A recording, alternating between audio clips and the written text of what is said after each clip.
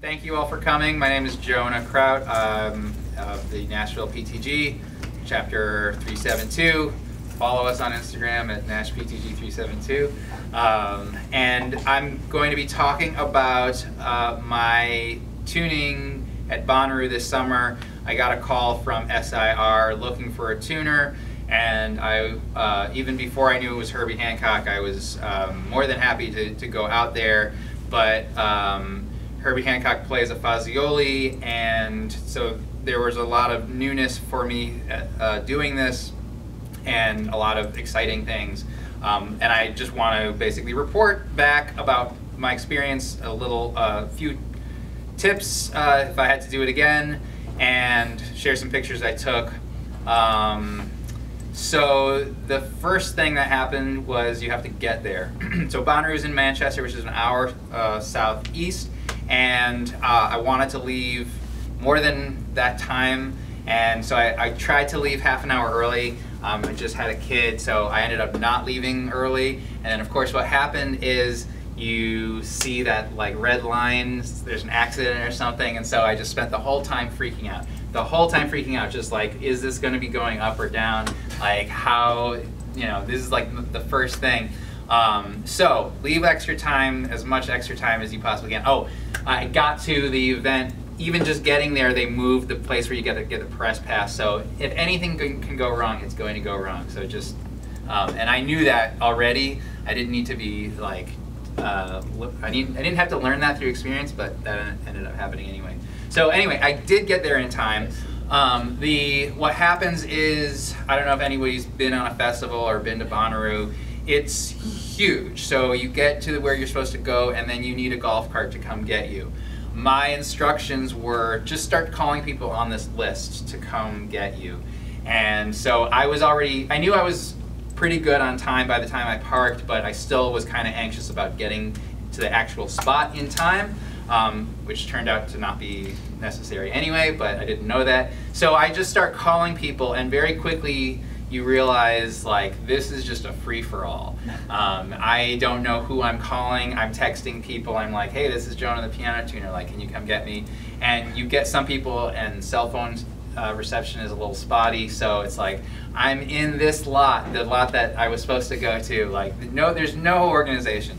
Bonnaroo itself, they have stages that are called this stage and that stage and the other stage and that tent and this tent, and like they do that on purpose, but behind the scenes it's just as confusing. So I had to like establish where I was going and like make sure that it was fine. But anyway, somebody came and picked me up. I got to the spot where I was supposed to be on the side of the stage in time. Big sigh of relief, and they're not ready for me yet, so I just hang out. But it was great to watch. The piano seemed to be kind of how they centered everything. They were gonna move all this. They're gonna strike it later, but this is how it's going to be for the night. And I'm just looking at the Fazioli. The cool thing about the Fazioli was that there was I think it was the piano technicians, the Saturday thing that they do. I don't know if it was Ethan's class or somebody else had a class, but everybody's been doing these classes sporadically, but there's a Saturday class, and that class was on Fazioli. So the day before I went, I just was able to get this like hour-long rundown about Faziolis. So I felt very prepared. Not that it would have been necessary, because we can all figure out pianos, but it was just gave me a little bit of extra confidence. So just looking out at the crowd, nobody's there, and you see, I don't know, that this is eventually going to be filled with people.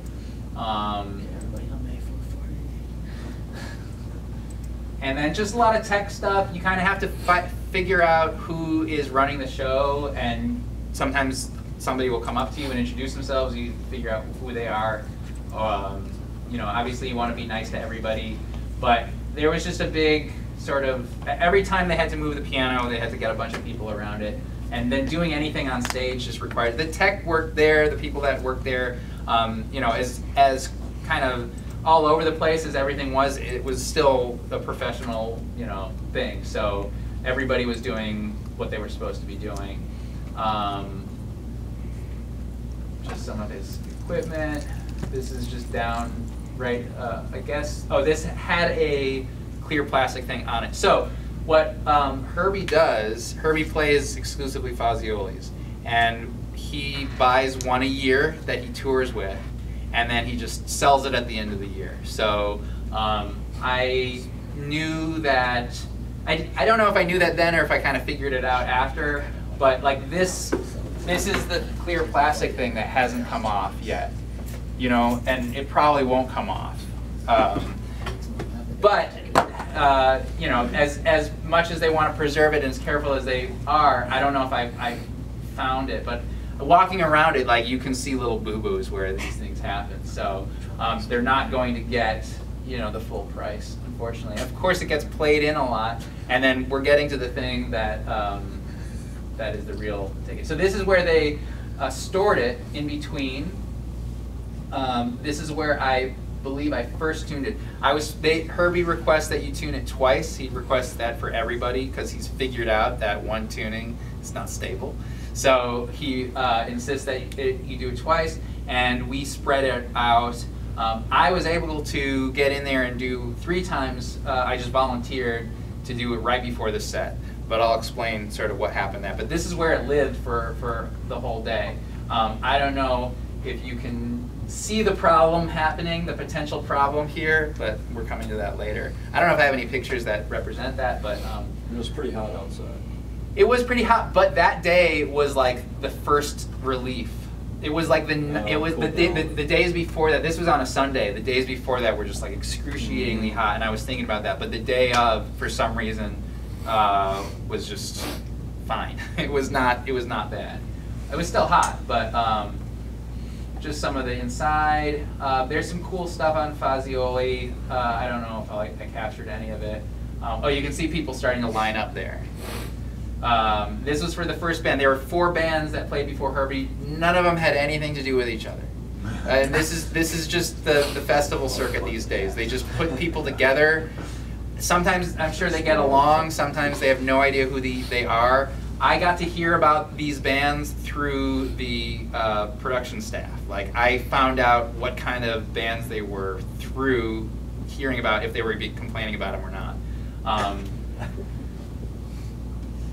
Okay, this is where we hung out, just in between. That's Herbie's trailer that I ended up being in. He never even showed up. He was in his bus the whole time. I didn't get to talk to him. This is a map of the whole thing. And let's see, we are this tent. We were all the way on this side. So I mean, I walked around here all day. Like, it's just huge. And then a lot of people go there for camping. I mean, it's a whole thing. Just a little bit of you know, production stuff. So this is in between. Here was when I first tuned, and how do I say this? I didn't have any help from the band. They were doing their sound check while I was tuning, and I did not, I mean, this is like being very self-aware. I did not even want to like look up because I didn't want to create any more tension than necessary. So I just kept my head down. At first I was going to use like the sweetened tuning on my system, but very quickly I was like, this is going to be a hard job. I'm going to have to tune while the drummer is just like, it wasn't just a sound check. He was just like, here I am, like, I'm playing drums and I'm on stage at Bonnaroo and I'm gonna do this, and I just had to like keep going. So it was definitely the hardest tuning I think I've ever done. I mean, there's probably been times where I've been more under the gun. Because I tuned it 3 times, I did not feel like I was ever under the gun, but in terms of concentration and also what I consider to be like the stakes, it was definitely the hardest tuning. So that first one was the hardest because I thought I could do this, I could take my time, but no, the drummer is sound checking, so I just had to tune the way that I would have told myself to tune, which is just keep going, you know, like You'll come back to it later. Don't worry about the sweetener. Don't worry about like any of this. Just get it. And that was so important for that first tuning, because as I found out on the second and third tunings, it just got better and better. So it was already built into the schedule that I could do that. But actually being there and tuning during that time was stressful, and it's just, you know, if I ever see that band again, I'm just gonna be like, you know. Although I did hear from the production side of things that like they had a mishap with some tickets and they did it the right way. So the production people were like, "Oh, good job," you know, like they're great. The other people was quite the opposite. They had all these requests before they went on stage, like 5 minutes before they went on stage. So that's a different story. If you're an artist, you know, that's for another time to talk about, you know, festival stuff. So where was the piano like in tension, like when you did the first pass? It was, boy, it was maybe 5 to 8 cents flat, but it could have been sharp. I can't remember now if overall. It was not consistent, and you know, it was typical for something that hadn't been, like if I had just seen it in a house, it would have been like, yeah, this hasn't been tuned in 9 months or so. It just gets packed up, put on a semi-truck, and yeah. Yep. Just directs it. Yep. The bass was not far off because the tension's higher. The places where you would expect it to be off were off. High treble was off. But like I said, the second tuning I was like, oh, like this is gonna be fine. And the third tuning I was like, I'm just unisons here. So that really, like, the progression of that was good. I made sure to be ready to go during the changeover. I talked to the guy who just cleared it that I could just go on stage and get there. So I was sort of like trying to do as much as I could for myself, clearing it with other people. Where on this schedule were your tunings? So first one was here, somewhere between 11 and 11:45. So flip turn played at 12:45, and their line check. Actually, no, it was not. It was somewhere in between here. It was in the 12 o'clock thing because everything got pushed back. This was like the ideal thing, but I think I was supposed to. I can't remember. When you did your first tuning, what is that to you? Because like, if it was me on that piano, my first tuning would have been like one time all the way through pretty quick, and then through again. Like, well, that would have been one tuning. Right. Okay. I mean, that's how I tune. That's basically how I tune anyway. And that's like an hour for you. Well, it depends. Yeah. It depends how out of tune it is.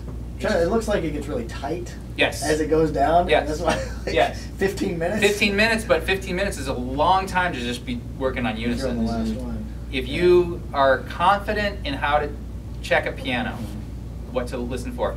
The only thing is, I did not get a chance to play the piano. I do not know how Fazioli sounds really. It was just a piano to me. I looked at the thing underneath. I don't know if I got a picture of it. Oh, this is just the inside. It's just very boring. They're beautiful pianos. Yes. I've never seen them. Here. Where is it? Maybe I didn't get a picture of it in there. It's somewhere under there. Yeah, here it is. They provide a spare spring for the damper pedal. And even the guy who gave a presentation on Saturday, the Saturday before, did not know why. He did not have he worked on the Faziolis, but he never like got anything from the company themselves. They never talked. So he wasn't sure if this was to provide an alternate tension on the damper pedal, or if it was just a spare part in case something happened. I think that piano gets moved so much, and in his case, they probably put that on his piano. This is on every Fazioli. Oh, okay. Yeah, there's just little quirky things. The lovely thing about Fazioli was that and from just looking at it, listening to the presentation the day before, and then actually playing on it, it's like, oh, this is just, you know, they don't do anything fancy. There's no big like, this is what we do with the soundboard. It's just like everything is based on just the traditional piano. Really? I think probably Steinway, like it's some sort of Steinway replica. A little nicer. But just everything is nice. Everything is super nice. How did it if this is off topic, how did it seem in terms of like just regulation? Do you think he just plays through whatever as it goes through the year and goes down? He's just like, I'm gonna ride it all the way down, regulation wise. I mean, you'd be surprised at how many great pianists do not know a thing about regulation. He just plays it to the ground. They just play it. I mean, especially an old teacher of mine in Boston, who it's like he does these kind of moody noir inspired piano things. So he's playing a lot of chords, and I mean, when I was there in Boston, you'd be amazed at how wrong it was. It was just wrong. I mean, it was like dun, dun. And I don't know, like at churches where people are playing chords a lot, you don't have to have it in great shape. You can get, if you're just playing chords, I mean, you do have to control pianos, of course, but there's a lot. The less you get away from single note stuff, the more you can kind of have your regulation be whatever, blah blah blah. Right. Nobody's gonna notice. I'm not saying you can. I'm just saying it's if it's not noticing, if nobody's noticing it, it's not gonna affect the player as much. I think so.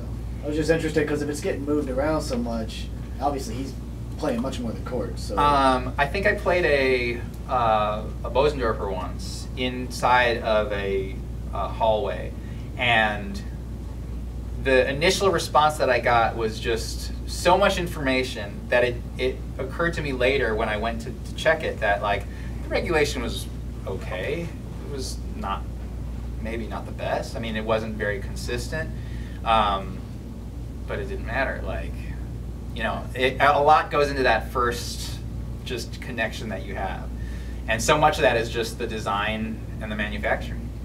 So just a reminder that all these little things that we stress about are really at the top. I mean, that's really the upper crust of what we're dealing with. But you know, you could say that makes it just as important as everything else. Okay, so yeah, this is a good shot. This was, I think, before. This might have been before the second. No, this was before the first set. And the reason I know is because people and dust is all out there. The dust. Walking around, I realized, so in between the second and third sets, I walked around a little bit. I think it was during this. And then I was like, oh, these weren't my shoes. I had these other professional. Just wear sneakers when you go to a festival. But I just noticed they were covered in dust. And so yeah, everybody's out there all day long. They're just walking around, and so it's like Pigpen. I mean, it's just like. It hadn't been raining either. No. Yeah, they had to drive around. I should have realized that right away, because when they were driving around, we were driving on the golf cart. We were like following somebody that's just like spraying down the road because there's so many roads going back and forth. So that should have been a clue to me to cover the piano. Cover the piano.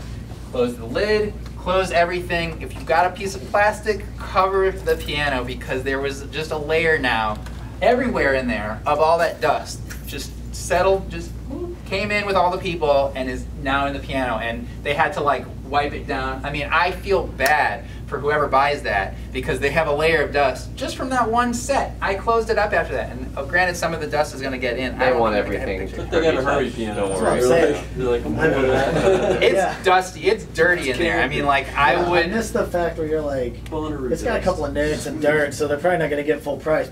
Hancock plays on tour for it. Oh, they're getting full price. Every nick adds a I don't grand. care about the nick. I don't care about. I mean, to me, the dust is like. This was like a $12 pizza, just so you know. That's from the front, you know, what it looks like from outside. People, the tents were literally named this tent. I do not lie. Oh, I thought you were like, I can't remember the name. No. This is, yeah, if you go back and look at this thing, you can see. In the middle of the night. It's too small. But you can see this tent, the lounge merch. But yeah, they're on there. I asked someone, I'm like, why do they do that? They're like, I don't know. This is what they've done every year. I think they kind of like just. Everybody who's there for the first time. Never been. That's so funny though. All right, so now I think what is this? They're moving it into position. Just another picture. more pictures. Did they in the move, line. so you tuned it all in some spot, and that's where it sat until he played, or did they move it into? They moved it to this spot, and I was able to get in there and just check it. But I tell you this, the 2 times that I tuned it there, they could have moved it there, it would have been fine. When I went back and tuned it the 3rd time, I was like, I feel good about this. You think part of that is also not as a great piano, but since it gets tuned every show, then it gets knocked out of whack, even though it sounds like it's been out of tune for 9 years. It hasn't been sitting out of tune. No, I didn't say 9 years, 9 months. 9 months. 9 months. Hasn't Yeah, been sitting that way Yeah. for that long. Yeah. Well, okay, so tension, overall tension change. You just have to equate to a tuning on those terms. Is the tension changing regularly? Is it not changing regularly? What's the reaction to the change?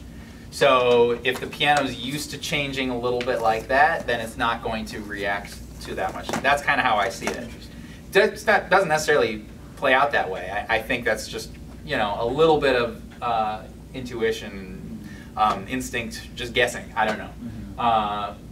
It could have been on another day. It might have been out. I don't know. It might have been the weather was really stable, or just they moved it in a good way. I don't know. Like they didn't. You're an awesome piano tuner. Randy Potter was talking how he tuned a piano for, it was a rock concert, I don't remember the name of the band, but they gave him like 30 minutes or something like that, 45 minutes, and so he's rushing through it trying to get it all done. Then they come over with the forklift, pick it up, and go set it where it's supposed to be. Well, that's just like whatever. And at that point he's like, it doesn't matter what I did. Yeah. Well, we had that meeting. We had that meeting online where one of our members. Now I can't remember his name. He's a touring technician. What is his name? But he had a very nice presentation on Yanni and Paul McCartney, and I mean right now he's on tour with what's it? Pretzel Logic, Steely Dan, I think. His name will come to me in a second. But the dust, that's what I like. He never told me about the dust. That's the thing that I would definitely like. If you're gonna do something outside, watch out for the dust. Anyway, at the end of the day, I was just kind of like hoping I would have a moment with Herbie or with what's his name, the Terrence Blanchard, who just had his opera premiere in the Met. It would have been nice to just be like, had they been hanging out earlier, it might have had an opportunity, but they just basically like waited until the last possible second to come in from their bus, and then they just went on stage. And that's just how musicians, they just like, they're hanging out and now they're playing on stage and then they're gone, they're going to do something else. Meanwhile, all the people in the crowd like have been there all day, they're all like sunburned, and so it's a special thing.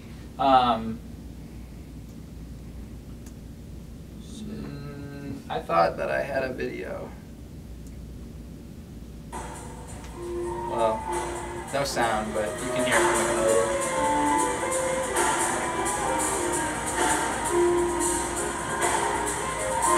Couldn't hear anything from where I was standing.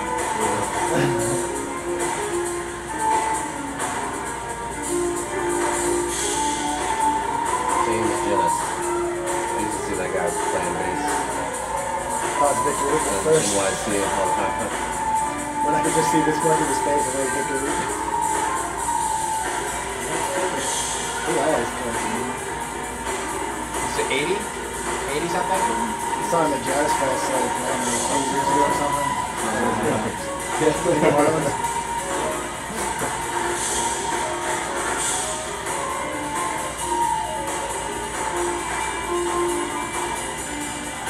Sounds like a show. That's Terrence Blanchard.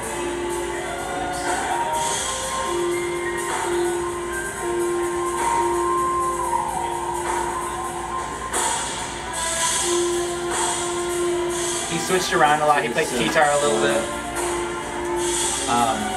And yeah, I would have stayed for the whole set, but I had to go home. I had to drive an hour, so it was I already kind of gave myself a little bit of extra time just to do that tuning before that, and kind of hoping something would conversation would. But anyway, the first song was all I could kind of muster up. Then I sadly just kind of like had the guy drive me back to my car.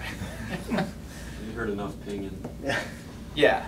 I mean, it really was like you couldn't hear. And also, like the other musicians who played, there was a bunch of musicians standing around. Like, that's just not a great place. You could have gone out in the front if you wanted better sound, but Still gonna be boomy. yeah, it's yeah. So it's festival. I guess it's kind of a weird thing, but you may have to do it someday. Were you tuning? So you tuned with the EQ, and then were you tuning the unisons by ear? Were you able to hear the unisons? You could hear, yeah, sure, you could hear the unisons. I mean, I think my thing with unisons is I'll just do it until I run into a problem. If I feel like it's taking longer to do it by ear, I'll just... Like, because there's like a full crowd, it seems like it would have been like a white noise, like... Well, but I mean, I stand when I tune, I just put my head right in the piano, so I just do my tests, run it through, and find anything that's... Well, if your customers are like mine, you get practice with them running vacuum cleaners, TVs. Well, that's the thing.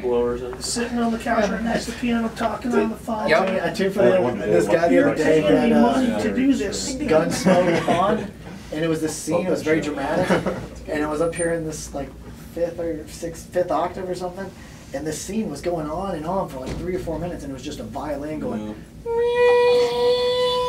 like this held note, like right here where I was. Well, Just keep going. it's a good point. It's a good point to bring up, because I know a lot of other technicians, maybe older technicians, maybe not, but they kind of get a little bit, salty when something's going on, and maybe they'll tell. I mean, if you're gonna request a quiet room, I would just say do it nicely. Yes. No lectures. Right. But I think there is value in learning how to kind of just like hunker down and work around with what else is going around Most you. important. It's rare enough. I just work my way through it. Yeah, most of the things that pop up, like probably only 2 out of 10 are I could even request to stop. Usually it's something that I wouldn't be able to stop anyways. Yeah. Within my control. Yeah. Well, I was waiting for this photo of you at the end of that. Where is this, Jonah? You deleted that out of the Yeah, you didn't go home. You went and enjoyed the festival. Right. Out front. That is not. I love music, but that is not for me. Piano tuners. The festival is just, it's way too intense. Anyway, that concludes our presentation. Thank you. Yeah. Oh, I had another question. You can still ask a question. You didn't mention John, do you want to put your? If people want to see, Well, just if you want to just upload it to it, you can. So John went to Ireland, so I don't know if anyone wants to. This is not like piano related, so if everybody wants to leave. There was no piano, and you did not touch a piano. Oh, there are no pianos in Ireland. I'm pretty sure. If there are. Oh, We're in a pub. And you want to? Conclude it. Give your info. Oh, okay. Just on with the Nashville PTG. So this has been this is the conclusion of our October meeting. This is the Nashville PTG. Please find us on social media, the Instagram, Nash PTG 372, and stay in our website. We don't have a website. Okay. You can always look up the National Organization Piano Technicians Guild. That's the PTG.org. If you need a piano technician in your local area, you can have a search button on the PTG.org site, and you might find one of us. But thank you for coming.